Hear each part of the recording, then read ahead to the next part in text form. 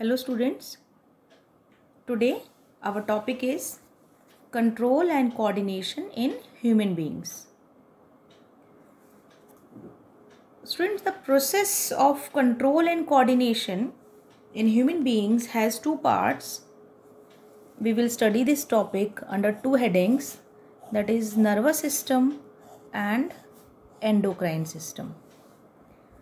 Nervous system consists of brain, spinal cord and different types of nerves, and endocrine system is also called hormonal system. It consists of various hormones produced by glands. We will study both system turn-wise.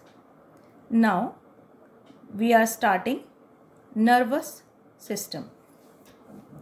Students, this nervous system has two parts: central nervous system CNS and peripheral nervous system, that is PNS. The central nervous system further is divided into two parts, that is brain and spinal cord. And peripheral nervous system is made up of nerves. These nerves we studied in our earlier classes. This is the bundle of nerves are the bundles of neurons, and their types we have studied: cranial nerves, spinal nerves and mixed nerves. Okay, so today our first topic is brain.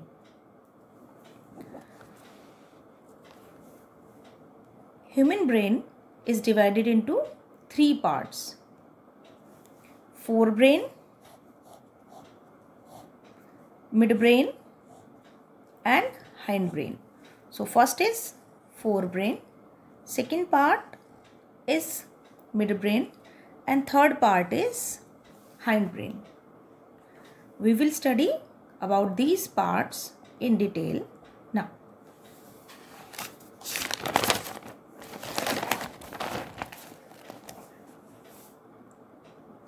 Now our topic is brain. The brain is located in the head region of our body. It is protected by three things. First is there is bony structure, bony skull, bony box, which is called cranium. After cranium, there are three membranes. Membranous protection in the form of three membranes called meninges. Students must remember this word meninges. It is not Mannings, it is meninges, G-E-S. Okay, and the names of these three membranes are dura mater, arachnoid mater and pia mater. Okay, in between these three membranes there is cerebrospinal fluid. There is a fluid present between these three membranes, and this fluid is called cerebrospinal fluid. These three things, cranium, meninges and cerebrospinal fluid, collectively protect the brain from the mechanical shocks. And here is the structure of human brain. All the parts are clearly located in it. This is cranium, the outer bony case, cranium. Then is three meninges, 1, 2 and 3, three membranes, meninges. In between these three meninges there is cerebrospinal fluid, and these three things provide protection from the mechanical shocks. Then there is forebrain, this yellow part, this is forebrain. Then is midbrain, and then in the last there is hindbrain. Forebrain mainly consists of cerebrum. Midbrain has no further divisions, and then hindbrain has three further divisions: pons, medulla and cerebellum. And this brain, the posterior part of this hindbrain, is connected with spinal cord. And this flower-like structure here is cerebellum. Okay students, this is the structure of human brain. It is very important. You have to learn its diagram as well as its labeling and the functions of all the parts.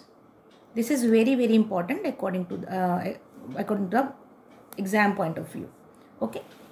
Now, three main parts of brain: forebrain, midbrain and hindbrain. Now we will study about them turn-wise. First is forebrain. It's mainly consists of cerebrum.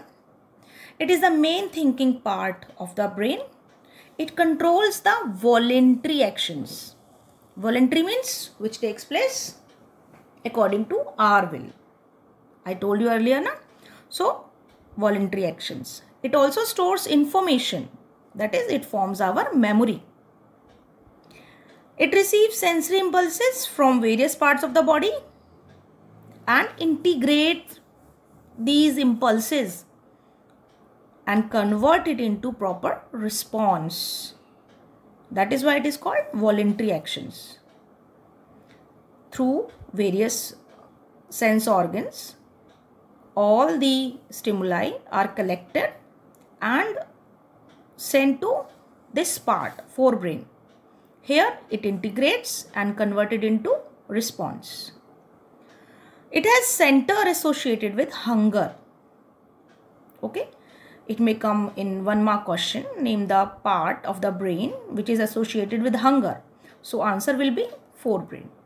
Okay. So questions from these the functions of the parts of the brain usually comes in the form of this. Name the part that is associated with hunger. Name the part of the brain that controls voluntary actions. Okay. So answer will be forebrain. Okay. Next is midbrain. It controls involuntary actions such as change in the size of the pupil of our eye, reflex movement of hand, head, neck and trunk. Okay.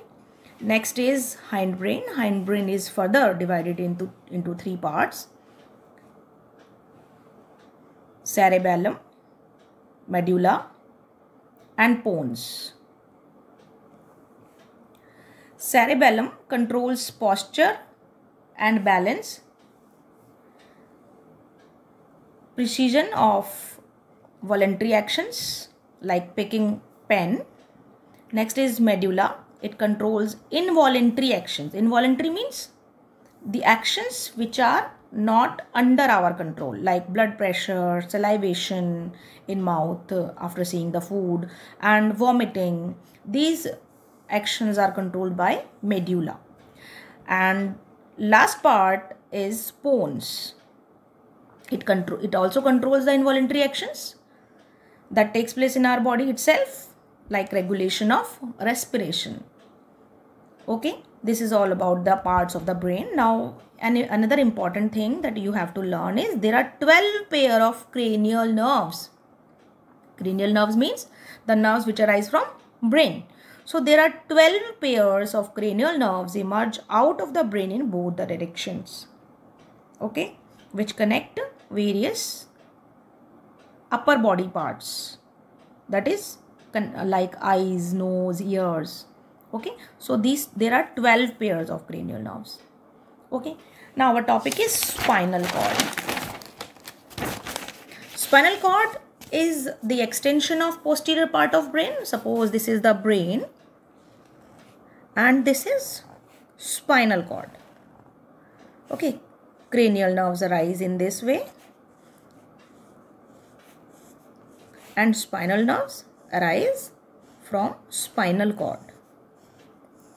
Okay, suppose this is brain